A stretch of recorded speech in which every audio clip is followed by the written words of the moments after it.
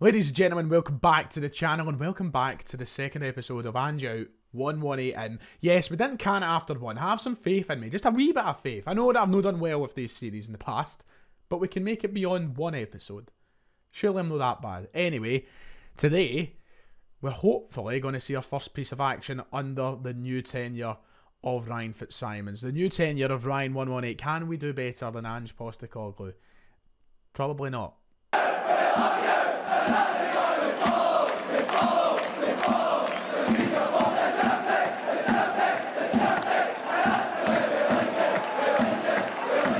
Right then, welcome back. Yes, it's been a few days. Like and subscribe. We will be here throughout the entirety of the World Cup playing this save. How have you found the World Cup so far? There's a genuine question for everybody so far. How are you finding the World Cup? Surprises today. Denmark dropping points to Tunisia in the group stages. But the biggest talking point, wow, Argentina losing 2-1 to Saudi Arabia. Who would have seen that coming? Not a lot of people. I don't even think the Saudis would have seen that coming. I don't think that we would have expected that in a million years. So there's my World Cup update for today. We're back on Football Manager. We're hoping to get to at least the first game of the season today. If you haven't seen the first episode, I urge you to go back and check it out. It is live on the channel. We created our tactic in the first episode. I'm not going to go over it too much, but this is what I believe to be the best 11 at Celtic at this moment in time. Well, my best 11. This is what I want to roll with just now. And then we'll obviously sort out our depth afterwards and who'll get more chances in the rotation and etc, etc. We'll do that as the season goes on, as you'd imagine. We have also kind of looked at what we could maybe do with the £2.5 million we've got to spend. It's not a lot of money, but in this episode I'll be looking at positions we could perhaps go in and improve. For me, the kind of areas the most is down the spine of the team. I think that we either sign a striker, a number 10, or a centre-half. I think that's the three positions that, for me, the most could do with some depth. I say striker because Giacomakis, yeah, good, 27 years old, so we could maybe look for someone in the future. And the reason I'm not saying, like, you know, oh, we've got Kyogo anyway, is because he has only got that 13 finishing, so he might, I don't know, striker's not the biggest priority. The biggest one that I thought was the number 10 role, because in my tactic I want to use a number 10 rather than sitting in the deeper player. Now we might do that in the Champions League games and bring someone back to sit a bit deeper, but for these league games I think maybe a number 10 could be in order. And then centre half, the only other position I'm kind of concerned about just now is there, because I think we could maybe find someone who's better than Starfelt for the future. And I don't know what Moritz Jens will be like in this game, to be honest. I don't imagine he'll be spectacular. So we could maybe look in there. Those are the three areas. We'll set that up in a recruitment meeting. But right now, I'm happy with the team. And I want to get to the first game of the season. I want to play some football. Behind the scenes, we have been playing some friendlies. And we're doing okay. I mean, since I've took over, we managed to beat Marseille, who are obviously a good side, 2-1. And then we also beat Notts County 5-2. I mean, we're not going to take much from that. Some big challenges in Standard Liège. Ronnie Dyler's side. In fact, it should be Ronnie Dyler, isn't it? It should be Ronnie. Where is he? There he is. Ronnie Dyler. Standard Liège and Besiktas before we head into our first game of the season, which is only a couple of weeks away now. But yeah, work to be done. We'll hopefully have a recruitment meeting soon. We'll set that up. And then we'll have a look at maybe what we could do. So this is the kind of overhauled recruitment meeting that I was speaking about, which kind of lets you look through position by position before you go into like players that you or positions you want to improve. It kind of lets you look through in depth who you've got and where you might need improvement. And as I said, you know, there's like the areas that I'm kind of looking at is striker, attacking midfielder, and centre half. Now the reasons I'm picking those positions in particular is, as you can see through the depth here, we've not got a great depth of defensive options. You know, Vickers and Starfelt will get injured at the same time. And we know this in real life. We know this is the situation. We'd be stuck with Jens and Welsh as the only two options. So maybe bringing in one more player is kind of smart there. At the number 10, the one player who I need to give more respect to and could honestly play a big part in this season is David Turnbull. If you look at his stats, very good player. The thing is, he's actually wanted by Southampton. If we wanted to exploit them for some money, there is potential in that there. But Turnbull could play a big part, but as I said, not the greatest amount of depth in there at the moment, because, you know, he's older, he's on a short deal as well. And then up front was the other place we spoke of. We have the two kind of out-and-out strikers, and then the other two are wingers. There is, you know, a lack of depth in maybe other areas as well, fullbacks, but I'm not too worried about there. I think we should be okay. Now, in terms of expiring contracts, we've got two players who of course, going to be gone come next season for definite, and that's Aaron Moy and Scott Robertson. Will we sign new contracts? We'll see. We'll wait and see. I'm not too fussed about it right now. We've got a full season to try. We've got till January to really worry about that. I want to make sure we're putting our money in the right places at this point of the season. So it talks about staff and stuff as well, but this is the kind of priority here, and this is what I think we need to look at. So the recruitment team, I think that there's two areas that are a priority, and that is goalkeeper and players between the age of 15 and 22. Now, I definitely agree that goalkeeper should be a priority. I think that come next season, we'll probably, and once again, this kind of represents us in real life at the moment as well, but we'll probably need to sign another goalkeeper. Joe Hart is getting on a little bit. Will Siegrist be good enough for first team? I'm not too sure. And also, I want to sign the young talent, the best young talent we possibly can. So that is the kind of two areas that I can agree with that the staff are suggesting the chief scout is looking at. As for myself, this is the areas that have been set up so far, and I'm going to add more to this. So we've got UK and Ireland, we've got Europe, the Cinch Premiership, Scotland, Cinch Championship, which, to be honest, I don't think we're going to find a lot of talent in, but we'll keep it local anyway. And then obviously the two areas we've just added. But I want to add, of course, the areas in which I think there should be a priority, and that is the three positions that I have currently spoke about. So I'm going to add them in, and hopefully we'll find players who are good enough. So I'm going to put in attack midfielder, I'm going to put in a centre half, and I want them to have a good current ability and the potential at least to go up a little bit as well. So I'm going to put in those three positions, as I think those are priorities right now, and hopefully they can find some good young players or whatever. But there is a good recruitment focus for us right now, and hopefully the scouts come back with something quite soon. That would be ideal. Let's see what the scouts are offering us right now in terms of what we need. So this is the list of scouted players. Timu Pukki top of the list, by the way. You can write that. This is the list of scouted players so far that the scouts at the club have looked at. There's quite an extensive list here. And we'll sort it. Just let's see. So that the highest recommended player is João Pedro of Watford, who is top of the list. But valued at £30 million, I think we'd have quite the issue trying to sign him, to be honest. But there you go. He's top of the list. It would be a fantastic signing, don't get me wrong. 20-year-old Brazilian, exciting player. But I just don't think that realistically that's going to happen. We can obviously narrow this down and look at positions that are, priorities to us. But there is some good names in here. We've heard some of these names linked with Celtic in the past. There's a couple of maybe bargains flying about in here, for example. So we've got Brandon Cooper, who's been suggested, 22-year-old Welsh centre half, who would be a terrific signing for the future. Apparently could have up to 5-star potential, and apparently only valued at £180,000. So when we're talking about centre halves, his stats don't look bad either. You could be looking at Brandon Cooper here as an actual option. So we'll have a look through this. I'll maybe make a bid for some players. I'm going to have a kind of look myself. One player who I have been told to sign, shout out to Elliot, who watches the series and watches the channel. He has told me that I must go out and sign this lad here, who is at Molde, and that is Datro Fofana. He can play at striker, he can play in the right wing as well. Apparently, he turns into an absolute machine. As you can see here, has the potential to become probably one of the best players in the squad, perhaps. He is genuinely, I'm considering it, valued at 4.8 million. Datro Fofana, we're very keen on signing him. They'd apparently want between 4.7 and £7 million. Now, that's a lot of money. Is a striker my priority right now? Well, he's definitely going to stand. I'm going to have a look through. A win against Ronnie Dyer's side. That's not bad. You love to see it. Whereas at 1-0 win, Rio Hatate with the only goal. Lovely. We're doing well in pre-season so far. But what I was going to say was that the priority is at the moment, if you've got any names that you'd like me to sign or you think I should sign, let me know. And I will have a consideration over some of the players. But the one thing is, we've not got a lot of money.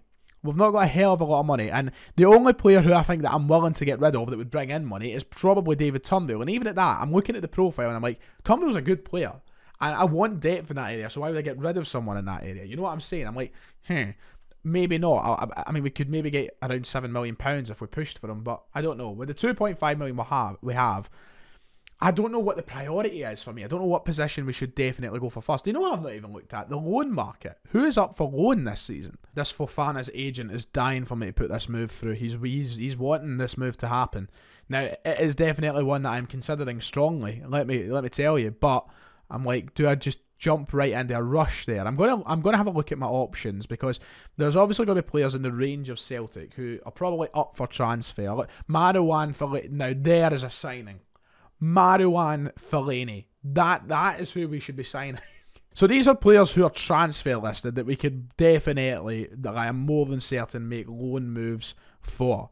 Enes Unal is up on the transfer market, a striker who, you know, still relatively young, would probably have a very good profile, and if he's listed for transfer, £4.5 million, that ain't that bad. I don't think he's on that 10.5 grand as well. That's not a bad idea. Roberto Gagliardini, of course, a member of that team that managed to be part of the save with David. Of course, he was a huge part of that. I loved Roberto Gagliardini. He's under bid right now. Should we bring him back?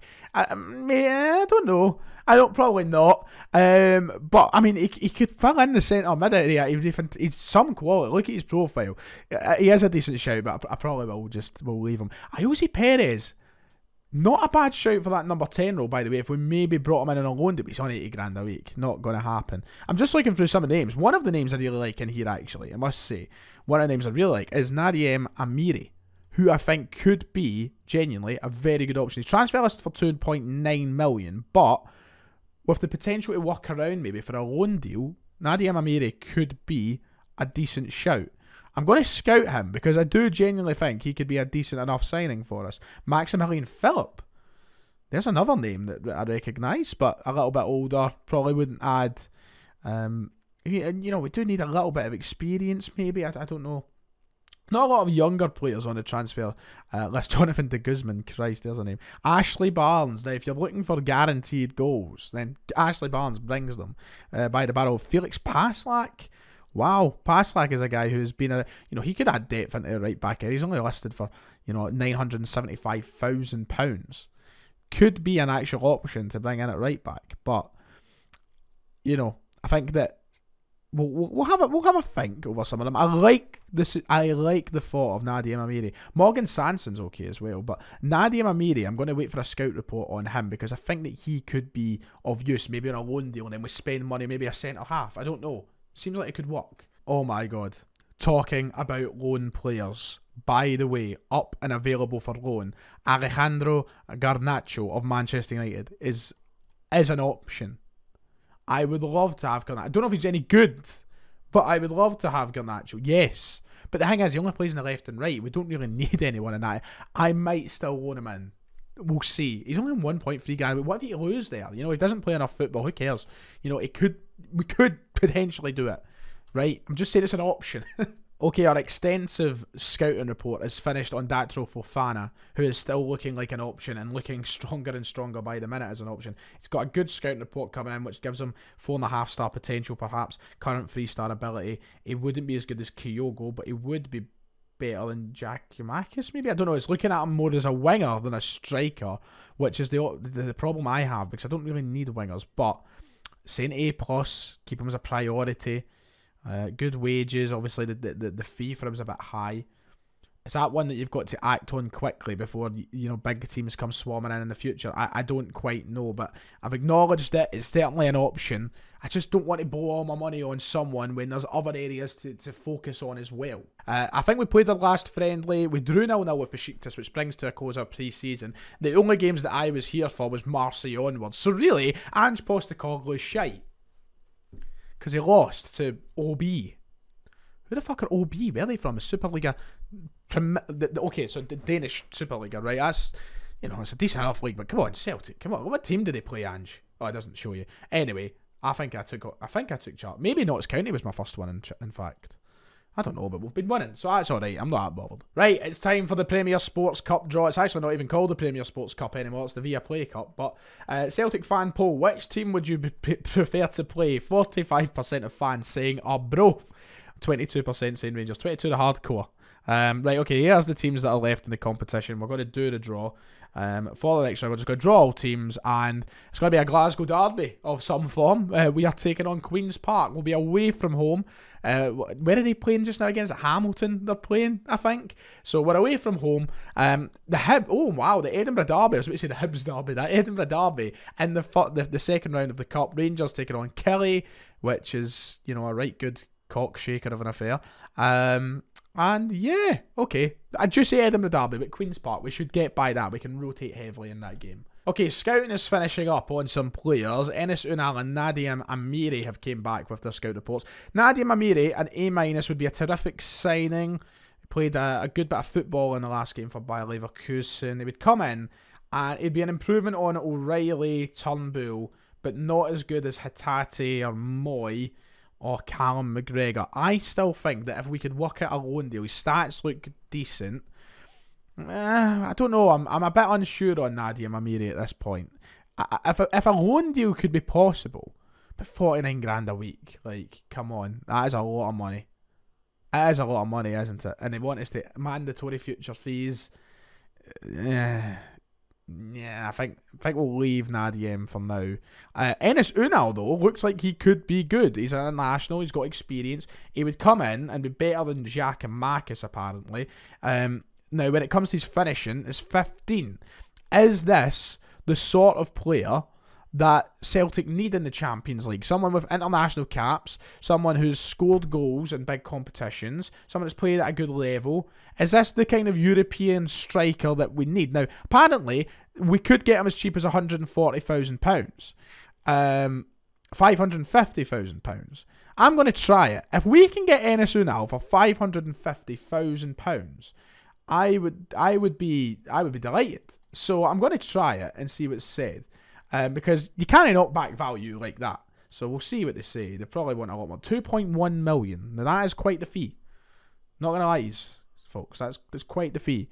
I would happily give them a percentage. I'd happily give them a fee as well. But I think that I would like to pay a lot less money. So to sign Enes Unal, the thing is, if he's going to come in and expect to play football, am I ready to start Enes Unal over the likes of Giakoumakis and Kyogo? Am I really? I don't know. I'd happily give them a deal like kind of that looks like that. How would they find that? They don't find it too appealing. I'm trying my best to give them like £1 million up front. Like, can we do that? Would like to present the latest negotiations. They're wanting more fucking money. I don't want to pay too much, boys. I really don't. 1.9 million. That would come to £3 million. They're wanting a lot. They're wanting a lot. We'll come back to it because Fofana would be a better signing, wouldn't he? Because Fofana's younger. But then Enes Unal's got 5-star potential as well. Oh, I don't know. And he's got better finishing. This is difficult. I might need to do a poll for the next video. I think we might actually need to do a poll. Let's see. If I want to, can I put them up in comparison with Unal, please? Not Unal, with Fofana. Where is Fofana? Why can I not see Fofana? Can I do that? Because I feel like that would maybe give me more of a kind of, compare with. Why can't Enes Unal? Right, here we go. So the green is Fofana and blue is Unal. So Fofana's mentally okay. We're not. Is Unal just got no mental stats or defending stats? Physically the same. Speed goes to Fofana. Vision goes to Fofana. Attacking goes to Unal. Technical goes to Unal. Aerial goes to Unal.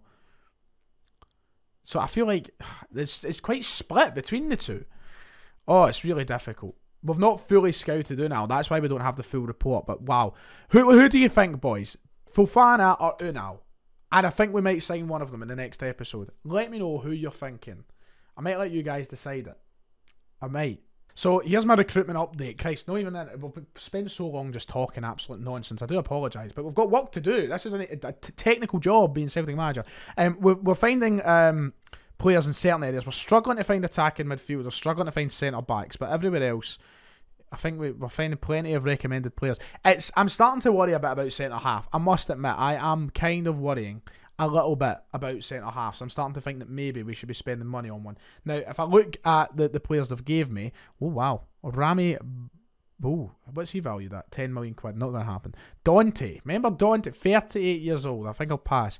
Brandon Cooper is kind of... We're not signing Ryan Porteous. Brandon Cooper's kind of jumping off the page at me here. There's someone else who looks like they could be okay. Rob Dickey. What a name. Dickey.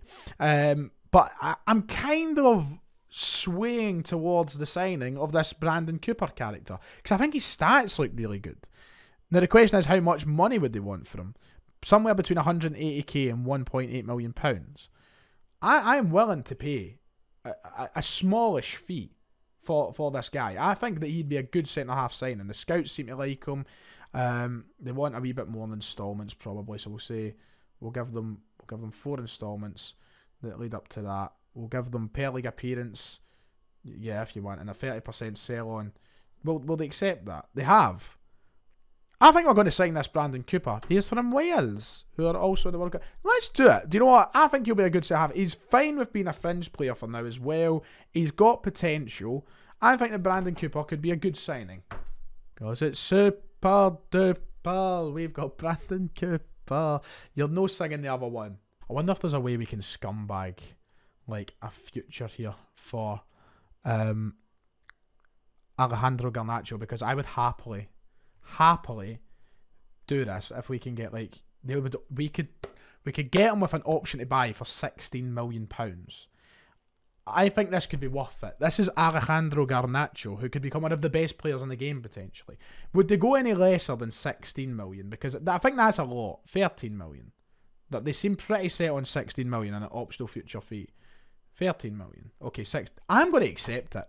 Because if he is class, the chance to sign one of the wonder kids of this game and one of the wonder kids of world football for 16 million, I think could be huge. I'm doing it. I would spend a whole summer's budget on Garnacho, especially if offers start coming in for the likes of Jota. What a replacement Alejandro Garnacho would be in the future. Think about it. Okay, Brentford and Leo have made offers for Enes Unal for 1.2 and 1.3 million pounds. So, if we want him, we better act fast. But then we've got Fofana sitting there. Anyway, we'll think about it in a moment. This is the expectations for the night. This is something new as well. We've now got expectations for every game. So that the board expectation is to win the game. The fans' expectation is to win the game. The fans want to see Moy make his debut more specifically. Mark Kerr, the supporter spokesperson, has made that clear. Michael Nicholson has got no specific expectation. We should be winning anyway. And after this, we'll kind of wrap up the episode. I'll let you guys have maybe a say on what we do with the rest of our money. And we've sold 53,000 season tickets. It's game day. It's time for our first game. Rangers won in the opening game of the season, which would have been against Livingston. They won by 3 goals. So it's now time for us to take on Aberdeen. In terms of the tactical instructions, I'm looking forward to seeing my tactic being used for the first time. We've got to set out a bench, obviously, so we'll get obviously Kyogo on there, Dyson Maida on there, all the best players on here. Let's get them. Should we have Big Cooper on the bench? We probably should. Ralston on there. I want Abildgaard on there. We need Aaron Moy on there, and probably David Turnbull. That's a strong squad we've got to play with. And there's players here who, you know, are probably never going to see the light of day in this team. And I look at, you know, Forrest and Robertson, McCarthy. There is definitely scope for them to... Actually, McCarthy's wanted. Let's get him off the wage bill then. Yes. See, James, I'm sorry, son. You've played your couple of games here and there. It's time for you to move on. And talking about a couple of games here and there, it's time for our first game with Celtic manager, boys. Here are the team sheets then for our first game in charge of the club. It's quite nerve-wracking. I want to make sure we win. Joe Hart starts in goals, of course. Back for Juranovic, Vickers, Starfield, Taylor, McGregor, O'Reilly, and Hatate in the middle 3, and then Jota, Haksabanovic, and Giacomakis make up the front 3. Well, I'm not even playing a 4-3-3. I'm actually playing a 4-2-3-1. And here's the Aberdeen side. A couple of names that you'll recognise, a couple that you might not. But there we go. It's time to hit the dressing room. We're favourites. Let's show them why we're favourites. I'm expecting nothing but a rampant Celtic win here. We interview in the tunnel. Let's just press the generic answers, and here we go. We're underway. Oh my god, I'm a bit gassy. Wow, that's slow. Let's speed that up. Extended highlights. No, we'll go key. Thank you very much. Is it TV? I think I use TV. I think that. Yeah. Okay. Right. We've got a corner. I'm still trying to fix my settings. Haksabanovic swings it in. And just like that, the first goal of the Ryan Fitzsimons era arrives by fucking the most beautiful, gorgeous combination that there ever could be. Haksabanovic gets the corner in, and Giacomakis, with that sexy napper of his, puts it in the back of the net. We are scoring from corners. Ange Postecoglou's Celtic can't do that. We're already one up on Ange. I say with no shame whatsoever. Whatever happened to shame? Anyway, we're back to the highlights already. I didn't even get the time to set up my game properly. What a start to my Celtic tenure. Here's Callum McGregor, who's going to switch it out wide. Juranovic. He's running back a little bit, but it's okay. I'm wanting to see the kind of positives of my tactic working here. And we're going to see, I think, a mix between the likes of Brendan Rodgers' style and Ange's style with this tactic. Anyway, here's Jota, who's on the right-hand side for me. Jota turns round. Oh, is that not a foul, ref? He's not giving it. McGregor swings it in. Haksabanovic gets pushed. And it is a penalty. Just like that, we have the chance to go up 2-0. No VAR check or nothing. Celtic have a penalty. Josip Juranovic will step up and score. Once again, can Ange Postecoglou's Celtic score penalties? No, they cannot. Can mine? Yes. A goal from a corner. A goal from a penalty.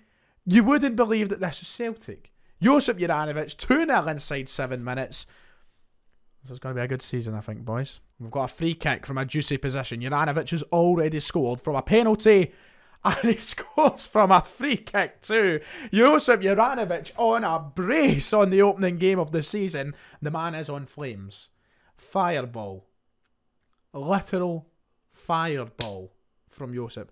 What a free kick, son. What a free kick. I'm ignoring the gap between our midfield and defence. Thank you, John Kennedy, for letting me know. But I'm not really worried when we're 3-0 up 26 minutes into the game about the gap between our midfield and defence. Haksabanovic tries to play it through. It is intercepted, and Aberdeen will have the chance to build from the back now. The goalkeeper getting a lot of time with the ball. Juranovic, who's so far been player of the game, you could say, was the one that tried to clear. We've now got, what's Taylor doing? He's just standing assessing his options. McGregor was spaced. Jota finds Giacomakis, who shoots from range, and it wasn't a bad effort. I didn't think we'd see many shots from range for Georgios Giacomakis. But we're going into half-time, and what a first-half performance. We're flying, boys. 3-0. Very happy with the performance. Taylor and Juranovic, what's Juranovic unhappy for, mate? I just said I'm very happy. You've scored twice. Shut up, you greeting-faced bastard. Anyway, let's get into the second half, where we'll start to rotate things a little bit soon and give some other players a chance. I think I left Bernabei at home. I wanted to bring him on because Taylor's probably struggled the most in this game. But yeah, Hatate, not really been in it as much either, but has a chance in the first sort of 15 minutes before I make probably a triple change. Here's O'Reilly, slips a fantastic, gorgeous ball. And what a gorgeous finish as well. That is sexy. Liquid football. Sexy 118 liquid football right there. And Giacomakis, just like Josip Juranovic, is now on a brace. But look at this. Touch. Scans the run. And Giacomakis takes a good touch. Takes a good finish as well. And we're up 4-0, 5 minutes into the start of the second half. It's so fucking easy. Just to admire this for a minute before I make subs. 17 shots, 8 on target. They've had 1. I am the spicky one. I am the spicky one. Right, it's time to make changes. I'm going to bring David Turnbull on because I think Hatate's struggled a little bit. I want to make a triple change. I'm kind of worried of taking the chance of a hat-trick away for Giacomakis. I want to bring on Kyogo, but I don't want to take it away. I'm going to take off Haxa. I'm going to take off Jota as well. I'm just going to make big changes. And you know what? I'm actually going to make 4 changes right now. I'm going to bring on Aaron Moy. People wanted him to make his debut. He's going to get his debut. I'm going to bring him on alongside Callum McGregor, which means we've got 1 sub left, which is ideally for Kyogo. If Giacomakis can maybe get a hat-trick, we're going to go attacking and see if we can maybe find him 1 more. But he's coming off at the 75th because I want Kyogo to get some football. Right, okay. Giacomakis had his chance for the hat-trick. He's not got it, so he's coming off. He's probably angry that he's not getting the chance. But I want Kyogo to try and get some minutes and try and maybe find a goal for us as well. Oh, don't throw away a clean sheet, boys. Not now. Not like this. Clarkson stands over a free kick for Aberdeen, swings it in. It's cleared. Only as far as Clarkson. A lot of space opened up there for Milne, who takes a shot, and it does hit the post, but the first big chance of the game for Aberdeen with about 10 to go. Can we maybe find 1 more? No? Just 1 more would be nice. A 5-0 in the opening game of the season. I'll take 4. And I think we are only getting 4. There you go. That's the opening game of the season. Juranovic with a brace. Giacomakis with a brace. You know what? You know what? I'm pretty happy. I'm pretty happy with that. I'm pretty goddamn happy. Can we start singing it already? We're at the top of the league. I mean, we are technically looking down on Rangers. We're one goal ahead of them in the goal difference. So, you know what? A very tasty start to the season. I'll have that. Wow. James McCarthy is a wanted man, by the way. A wanted man. I'm going to accept the best offers for him. Shakhtar being the best. I'm just going to accept them all apart from Atlas. Atlas are at it a wee bit, but everybody else offering similar fees. Shakhtar offering the highest, but it's not going to make a hell of a lot of a difference. So just got to accept them all. A lot of bizarre moves there, but he is wanted. Giacomakis, nice for him. I'm not going to the press conference. You can bugger off, but a pretty ideal start to our league campaign. Right, so I guess the biggest thing is for the next episode, I want to know your opinion, lads. I want to know who you think should be the priority signing. Who should I sign at Celtic? Now, the two people that I've been looking at, and Unal, the thing is, a bid's already came in for him, so we'll need to act fast. But Unal is one of the options. Fofana is the other option. Should we bring one of these two players in? Let me know your thoughts. For the next episode, we've obviously signed a centre half. We're looking to sign Garnacho on loan. One of these signings would be a striker, and then if we have anything left, we might look for a central midfielder. But for now, that's pretty much it this episode. The next episode, when we're back, we'll probably just kind of round off the transfer window, maybe. Well, wow, I don't know. We'll see. I will see where we are. We'll see where we are. We might skip a couple of games. I might come to you from a certain point, as we always do with these series. But yeah, I hope you've enjoyed. A win. Nice. And some progress. A signing too. Cheerio.